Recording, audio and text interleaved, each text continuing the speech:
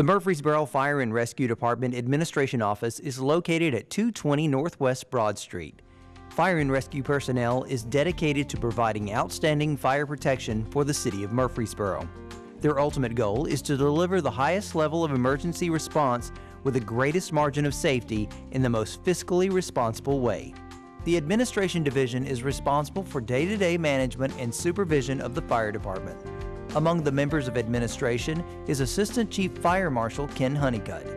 He's been a longtime member of the City of Murfreesboro team and member of the Fire and Rescue Department for over 30 years. Well, when I was a sophomore in high school, I'm going to start a few years back, I was able to get a job with the rec department. And I started over at Oakland's swimming pool in what we call the basket room. And that's actually where my career started with the city. And I worked there, each summer through high school. And after high school, I went into the military. After that, when I got out of the military, come back and, didn't exactly know what I wanted to do. So I went to work for Mr. Duffy, which was the recreation director. He hired me back. And I worked for him all during my college days at Middle Tennessee.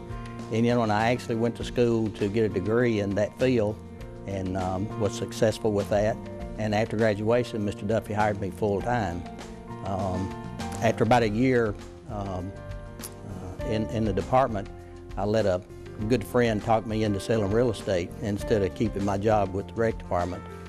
Turned out to be I thought a mistake at the time, but as time went on, I believe that you're here on this earth for a reason. And I didn't know when I started that career that interest rates were going to be 21% and nobody could afford to buy a house. And by chance one day, my grandparents lived down on Vine Street, and I happened to be going by fire department headquarters, and I thought, I really need to find me a job. So I just happened to stop in that day, and as chance would have it, a position had come available about 2 hours before I walked in the door. So I talked to Chief Swan, and he hired me. And that was in October of 1979. And I loved being a firefighter. I really didn't want to get off of the fire engine, and I struggled with that. I really didn't even want to drive. I just wanted to fight fire. And but thinking about that, I decided, well, if I'm ever going to do any better in this department, I've got to move on. And so I applied for a driver position, got that. And after I did that for about 7 years, I kind of realized that I wanted to be in the fire prevention side. And every time a position for fire inspector would come available, I'd apply for it, and Chief Swan would say, Honeycutt, you don't qualify, you ain't got enough time. I said, okay, I want to let you know that that's what I want to do as a career. And after about the third time, I was successful at that and was promoted to fire inspector in 1986. At that time, there were 3 of us, myself, Dayton Porterfield, and the former fire chief David Baxter were the 3 fire inspectors. And the city was not all that big. We had territories divided up into 3 sections, and our only function was to go out and inspect existing buildings, and that's all we did every single day. And I did that for 2 years, and then in 1988, they restructured the department, and they made this position that I'm holding today. Going back, like I say, when I started in '86, we weren't involved in a whole lot as far as new construction and doing some of the things that we do now. We really actually got started with the codes department. They invited us back in 1987. They invited us to come get involved in the review process to try to make things better. You got to have education, public education, but you also got to make sure things are built, for public safety. So when we got started in that, I think that was a very big step forward for us. We got into the plan review process. We got involved in all that, and I think it's paid off. You can't prevent all fires, but we can do the best we can and try to educate and try to build things safe. And this that part of it has really, over the years, exploded into the way we do things and figuring fire flows and where we set hydrants and the width of the streets and how my fire engines are going to, get inside these complexes and stuff. It's a difficult job, but my staff does an excellent job with that. And you look around at some of the developments we've got here in the city. They're very nice, and they're safe, and we're proud of that. Murfreesboro Fire and Rescue Department used funds from a FEMA Assistance to Firefighters grant to purchase 2,500 dual detection smoke alarms, 100 audio-visual alarms, and 100 bed shakers for free distribution and installation to Murfreesboro citizens. With these resources, the MFRD created the Project SAFE program, which stands for Smoke Alarms for Everyone. Back in 2000, we decided to come up with a program that we call Project SAFE. Our initial start of that program, we actually got the firefighters on shift in their spare time to go around knocking on doors. People that were not home, we left flyers that we would provide them with smoke detectors free of charge. That was a great success. We've had that program going on now since then. We still have that. Last year we received a grant, and we have plenty of smoke detectors.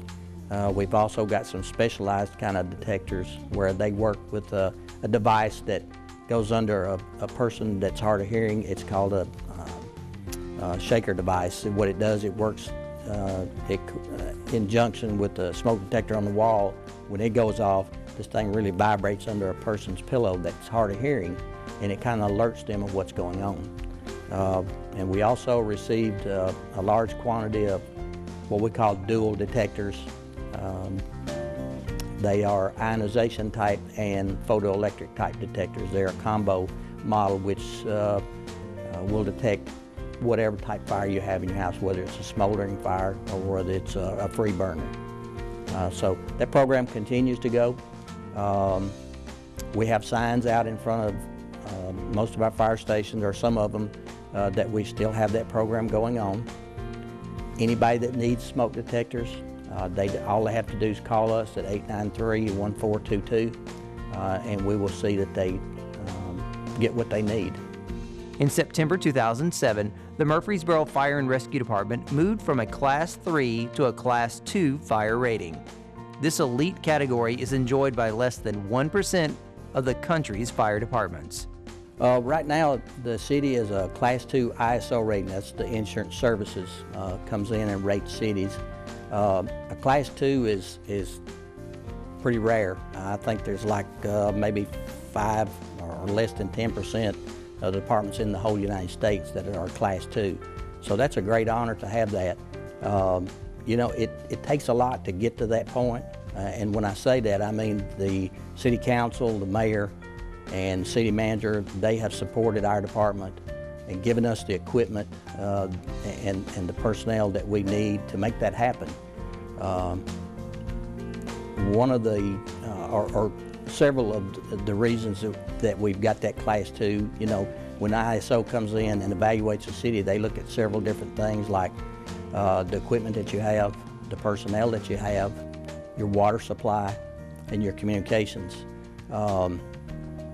As we were talking a while ago in reviewing plans, over the years, the water supply has been a big part of that process, and we have worked very well with Murfreesboro Water and Consolidated Utility District to make sure that we have the water supply, the distribution of hydrants, things like that makes that happen.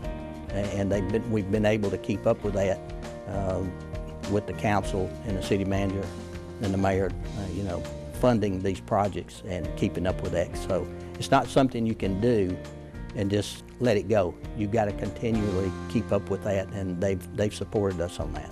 The equipment that I see that the firefighters have now today just makes a world of difference for them, and we've been very well supported with that. You know, early on in my career as a fire inspector, you know the old saying, Rome wasn't built in a day. Well, when I first made fire inspector, I thought you could. It took me about 2 years to figure out I was not going to cure all the problems in the city.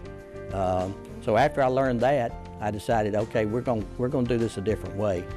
So my philosophy has always been, you know, codes are written, but you can't always go strictly by the code. You know, it allows you to use some common sense and work with people.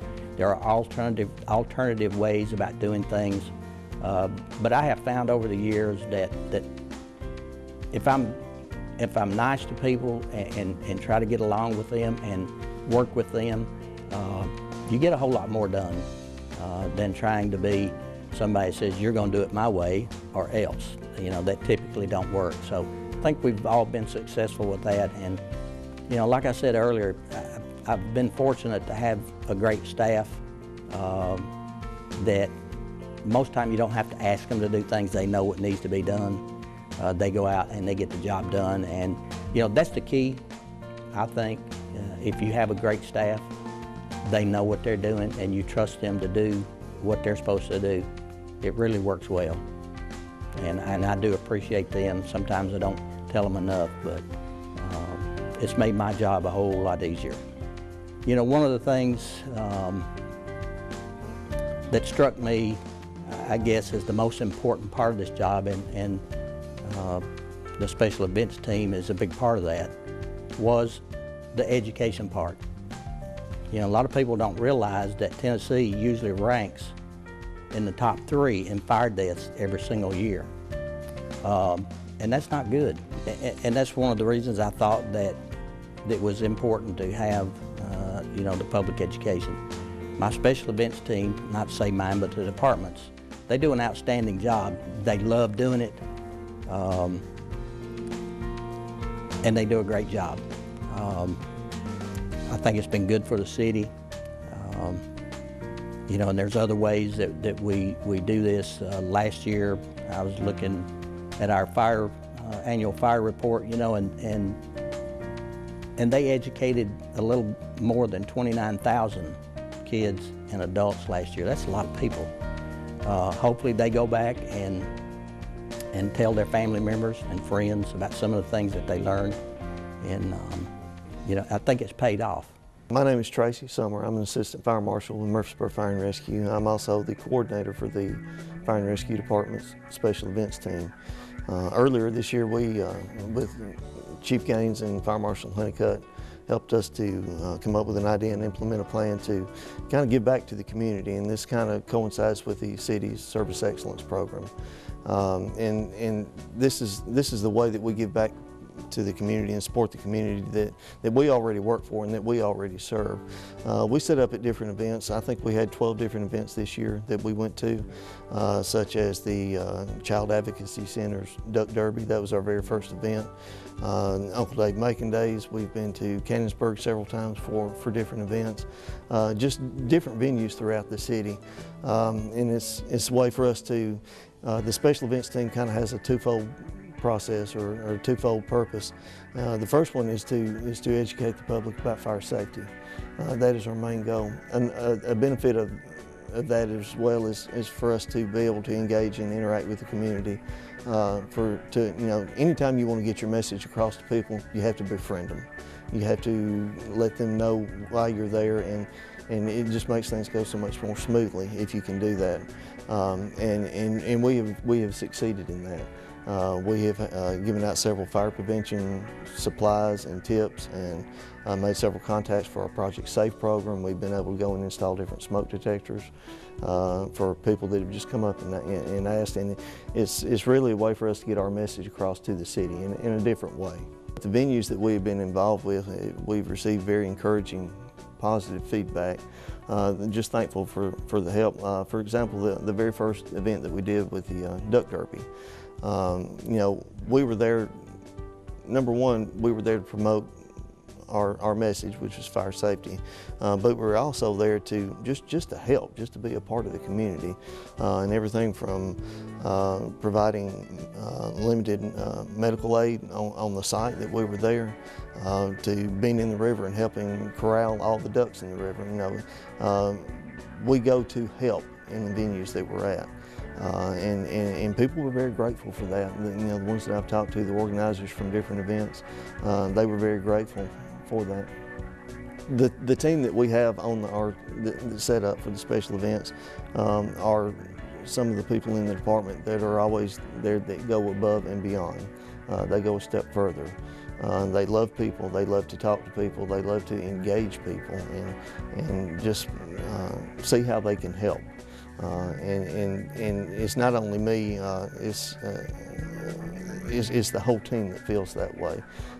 We have a great group of people on the team, and it wouldn't be what it was if it weren't for the people that we have on the team. It's not for everybody. It involves a lot of after-hours work. Having a presence at the different venues throughout the city, it lets the public know that, you know, we are there for help, not only in an emergency, but if you have questions or if you need suggestions on how to protect yourself, your home, or your loved ones from the fire, the effects of fires. You know, we want people to see us and be accessible to people, not only in times of an emergency. We like to be visible and like to be seen as community friends and helpers, because, you know, the very purpose of our existence as a department, as well as the special events team, is to serve the citizens of Murfreesboro, and we're just looking for different avenues to accomplish that mission. When we first came up with the concept of the special events team, we have a very large number of people on the team because of the way that our department operates. We operate on shifts, on 24-hour shifts. So any one venue that we have, one shift is going to be working, and we have about 10 or 12 people per shift. So for any one event, we're going to have up to 24 people available. Now, the way we selected them, we just kind of pitched the idea to our department and asked them, you know, is this something you would care to be a part of? Is this something you believe in? And, you know, and the qualifications that we set forth initially were, you know, to be energetic and engaging and pleasant, and just being able to get along with people and answer questions and promote our message. And we've had a huge success with that. Our first event was the Duck Derby. We helped actually in the river corralling ducks, and we handed out material to all the public that was there. The thing I remember most about that event and the positive feedback from it was there was actually a child there that had a seizure, and we were there close, and we were there to that child first and actually called EMS. We got a lot of positive feedback from that. We actually have a tent that we got that's very, very nice. We actually set that up. It takes us about 30 minutes to get everything set up. We have a board that has pictures on it of stuff that we do throughout the year, fires, fire prevention, fire prevention teams on there. We set that up and have tables in there. We have fire helmets and pencils, rulers, pamphlets for fire safety, stuff for the kids. The picture board is probably one of the parents, actually, it draws them. They have lots of questions about it, which is good, because we can teach them a little bit about fire safety, maybe, you know, prevent an injury or even save a life, you know, with them asking questions and stuff like that. But that's pretty much the setup. And then while we're there, we'll get helmets and we'll walk around, hand out helmets to the kids. It's awesome seeing the kids. They love those fire helmets. And we also have Freddie the fire truck was at one event, and they love Freddie. So that's fun. I love interacting with and teaching the public. The public's really what our job is all about, teaching them fire safety. Usually as firefighters, we see people in their worst times. With the special events team, it gives us a chance to be in a more relaxed atmosphere with them, teach them about fire safety. Like I said earlier, you know, if we can prevent injury or even save a life, it's really worth it. I think when people see us out like this, like I said, you know, usually they see us when they need help. When they see us out in these venues and stuff, they see familiar faces. And then I actually had a lady that said something to me. We went to her house on a first responder call, and she recognized me from being, I think it was the Duck Derby. She said that she saw us there, and she remembered us, handed her kids the fire helmets, and just that she even remembered us being there was kind of cool. It's just really, it's a lot of fun getting out in the public, getting with the community, getting to talk to kids, the parents, teaching them about fire safety, showing them the pictures on our board that we got in our tent of what we've done in the past, calls we've been on, training we do. There's a lot of stuff that we do that the community isn't aware of.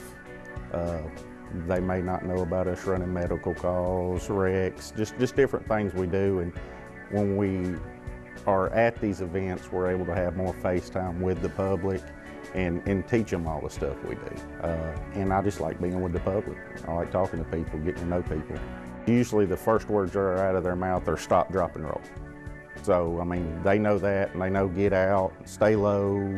You know, they know all the basics, and they tell us that whenever they come up. They'll see all the stuff we got, the rulers and things, and, you know, it's stuff they've gotten from school, and so that, you know, they'll give us that feedback. Uncle Dave Making Days, that was a big event, 3-day event, so it was a long one. A lot of people. There was some storms coming through, and they come to us to, you know, hey, you know, if it does get bad weather, do y'all mind helping us, you know, get people to go to, you know, where they need to go, get out and stuff. So just we're there to help. They need something, come and ask. We're there to help them. If anybody would be interested in having this Murfreesboro Fire and Rescue Special Events team at their venues, we welcome that. We would love to be a part of that. Call us at 893-1422.